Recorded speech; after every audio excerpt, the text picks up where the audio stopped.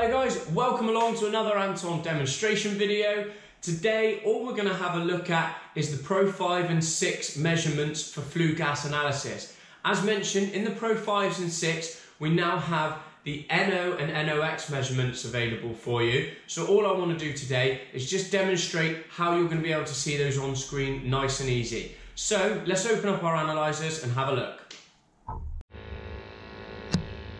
Okay, so I'm putting the probe in now.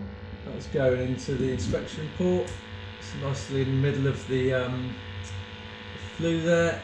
What you see is we did have hashes, and now we're starting to get some readings as the sample comes through to the analyzer. Goes automatically into high efficiency mode. Okay, so this is interesting actually, because this is an NO version. It's telling us that we've got high levels of NO. So these are my normal readings you'll be used to seeing.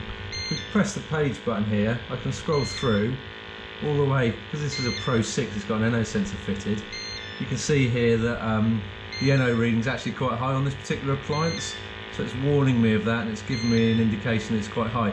Now that's not necessarily dangerously high from the boiler's perspective, but what it's telling me is, from an engineer's perspective, if this was in a confined space, which I'm not luckily here, the exhaust gases coming out that I'm sampling are quite high in terms of NO, and NO is quite highly toxic, so you don't want to be breathing that in for too long.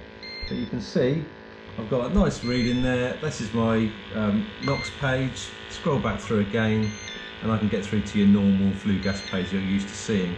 So what I'm going to do now is save this as a log, store log, and then we can use that later if we want to then download or print.